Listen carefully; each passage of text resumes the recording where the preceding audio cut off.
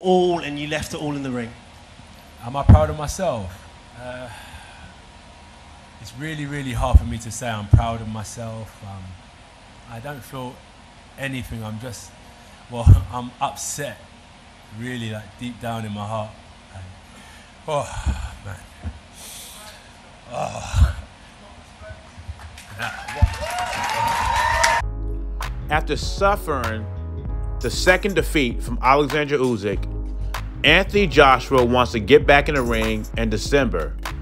Well, he said November, but Eddie Hearn said December is more likely.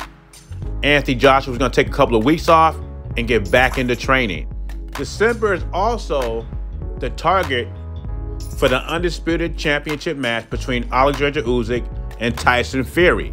Now, there's a lot of fights out there for Anthony Joshua. You know, one of the guys that want to step up is Otto Wallin, who gave Tyson Fury a tough fight.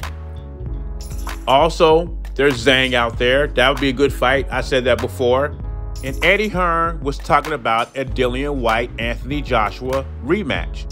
All the quality fights to me, but some people think it's too early for Anthony Joshua to get back in the ring. They think he needs 6 months to get his head together.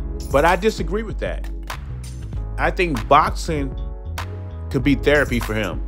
Get back in the ring, get a couple of W's, and regardless if he lost the fight or not, he did show improvement. And I also think it'd be good for him and Robert Garcia to get a couple of more fights and training camps under their belt to build a stronger chemistry. Now, I'm not going to gossip what happened after the fight, the Anthony Joshua outburst. Well, I've seen worse. Dude, I've seen Tyson bite off an ear, and y'all still be hanging from Tyson's nuts. The Zone's boxing commentator, Sergio Mora, said Canelo might be burnt out. Triple G is a live dog in this fight. But of course, he's favoring Canelo because most people are favoring Canelo because of Triple G's age.